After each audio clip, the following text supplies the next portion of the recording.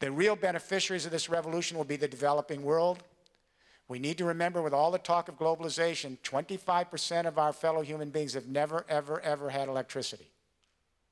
And another 30% have occasional access. It's not dependable. And if we couldn't get it to them at $3 a barrel, we're not going to get it to them at 80 a barrel. We need to ripen these technologies in the developed countries quickly, and then a massive financial transfer, not what they're talking about in Copenhagen, 100 billion, please. We need trillions and trillions, done smart, with public-private investment, with open partnership between the developed and the developing worlds quickly, overnight. The real beneficiaries of the carbon deposits of the Jurassic Age are the Northern Hemisphere nations. The first victims of climate change, as you know, are south of the equator. There should be solar roofs and vertical wind and heat pumps and recycling garbage and ocean waste everywhere. Then we can have re-globalization from the bottom up. Then energy can be local and no one has to rely on the geopolitics of OPEC or somewhere else. Then we create a more peaceful planet. It's power to the people. Let me say, in the last few minutes, I want to completely change focus here. I think this is a decent game plan. This can be put together. Let me explain how we're doing it. We founded an organization last year. It's a network that I chair. It's called the Third Industrial Revolution Global CEO Business Roundtable. It's 100 CEOs of the major European and American companies and cooperatives together. Companies and cooperatives, the major CEOs. In all four pillars, the major renewable energy companies, Pillar 1, the major big construction and real estate companies in both sides of the Atlantic, Pillar 2. 3, the major storage technology companies.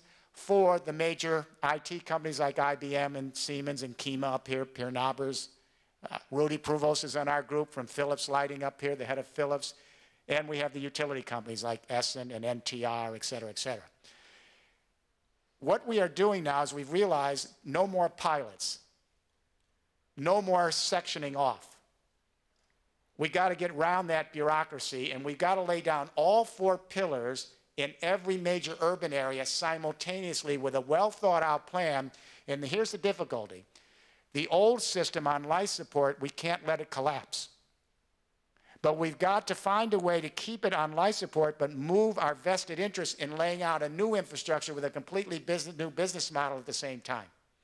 So our global team is now working with cities and regions, and now the first big national governments collaboratively. This only works in cities and regions that have well-developed expertise, because their best experts come together with our global experts, and we lay down a collaborative master plan.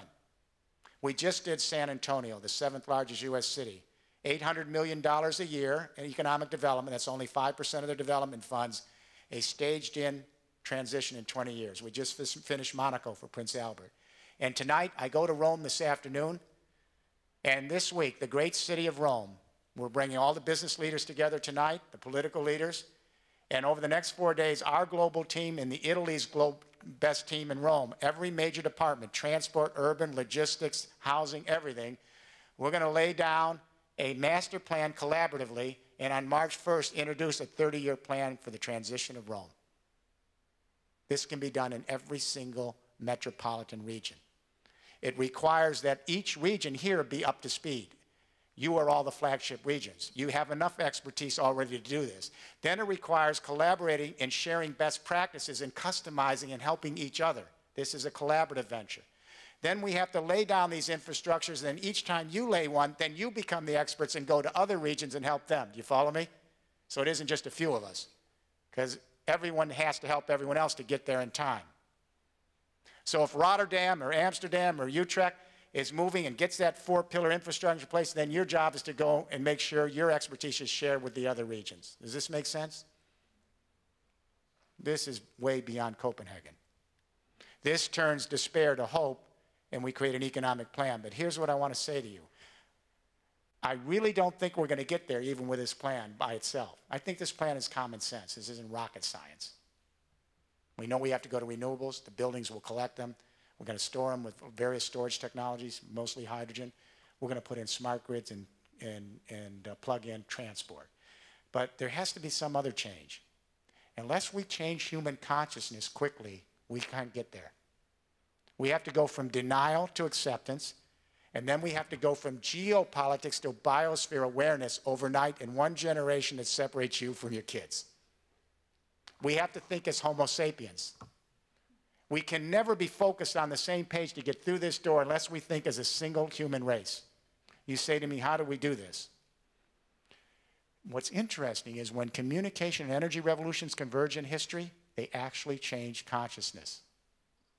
It's a built-in little goodie. Every forager-hunter society, that was their energy regime, foraging, hunting, had oral communication, and their consciousness, based on their communication, was always mythological. We've never seen a forager-hunter society that still exists that didn't have mythological consciousness. When we went to the great hydraulic civilizations and writing, we created the great monotheistic religions, the people of the book, the Abrahamic religions, and then Confucianism in the East. When we went to the first industrial revolution and print literacy, the brain was wired again for ideological consciousness, sense and sensibility, rationalism and romantic response. When we went to the electricity revolution, the second industrial revolution, we went to psychological consciousness in the 20th century. My great-grandparents and grandparents couldn't think therapeutically at all. Everyone in this room understands how to analyze their feeling in relation to everyone else's. We couldn't have done that without the electricity revolution as metaphor. Our kids now and the young people in this room in the millennial generation, with the third industrial revolution, you're beginning to stretch the technology so the central nervous system is connected to the whole world. This means it is now possible to create biosphere consciousness. The revolution in the last 10 years, check it out in the grade schools. Your 12-year-old comes home from school and she says, Mom, we got to turn off the electricity when we're not using it. Why? Because the more electricity we use, the more CO2 goes up there, and a farmer in Africa then experiences drought from the CO2 and can't feed their family, correct? That's a sea change in consciousness. Knowing that our behavior affects everyone else in a single species and our fellow creatures. That's happened in less than 20 years. It's happened in 10. So we have to think globally. We have to think consciously. Now, let me give you what I think the hope is. Here's the despair. The reason we are having a problem, and all of you are frustrated because you're leading this and no one seems to be following you yet, and you're knocking on the door every day, even in your own administrations. I know what's going on. And you're trying to get a little bit more time, and you're in pilot projects, and you're tearing your hair out. If it all depends on what we think human nature is about and what the human journey is about. You know, for 1,700 years, we believed that little babies are born evil and depraved and full of sin. We did. So a lot of people still do. In the Enlightenment, when we went to the market economy and the nation state, our Enlightenment philosophers changed the game. And John Locke said, no, you're born tabula rasa, except, little compromise, for the propensity to acquire property. That's kind of built in. He made a compromise. Adam Smith said we're born to pursue our material self-interest in the market. That's classical economic theory. We still teach it at the Wharton School. And then Jeremy Bentham tempered it by saying we're born for utility. We seek pleasure over pain. Charles Darwin said we're born simply to reproduce ourselves. And Freud, the most pathological of the group, he said that little baby's born full of erotic desire that needs to be extinguished. It's all libido. Now, how many parents are in this room? Parents. When that little baby's looking at you, are they saying, how do I pursue my self-interest, my pleasure, my libido? Is that what they're saying to you? Let me tell you about a little experiment that'll give you hope. Back in the 1990s in Italy, there was a teeny little laboratory, and they were studying macaque monkeys, and they had MRIs on the monkey. So one monkey, they're watching how the hand movements try to open up a nut. And the monkey's getting frustrated trying to open the nut, and certain neurons light up in the brain. Nothing much going on. By sheer happenstance, a trainer walks in a few minutes later and takes the nut, not knowing, and tries to open it up himself. Same emotions, feelings, and frustrations. The monkey's just looking at him, not moving. But all of a sudden, the same neurons lit up when he was observing the trainer as when he was going through the feelings himself. And they said, what is this?